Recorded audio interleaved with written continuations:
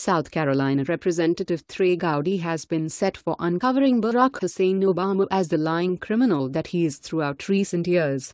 He came one bit nearer to this objective a week ago, when he got an ATF specialist to concede 3 secrets Obama has been avoiding the American individuals. Mad World News revealed that Gowdy was addressing previous ATF Special Agent John Dodson as he sat alongside the mother of killed Border Patrol Agent Brian Terry. Gowdy was getting some information about Obama's cryptic Operation Fast and Furious, which saw the ATF deliberately leak guns to cartels so they could be tracked.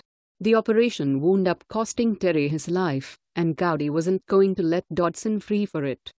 Look as Gowdy gets Dodson into a tough situation and inspires him to concede something about Obama that a large number of us have known from the beginning. Let's make this go viral. Share this on Facebook and Twitter and let us know what else you think. And don't forget to help support us by subscribing and joining us on Patreon by clicking on our Patreon link in the description box down below. Don't forget to check out our all-new website with much more content than on our YouTube channel. Let the world know your thoughts on this story. USA Politics Today helped contribute to this report. Thanks for watching and goodbye from all of us here.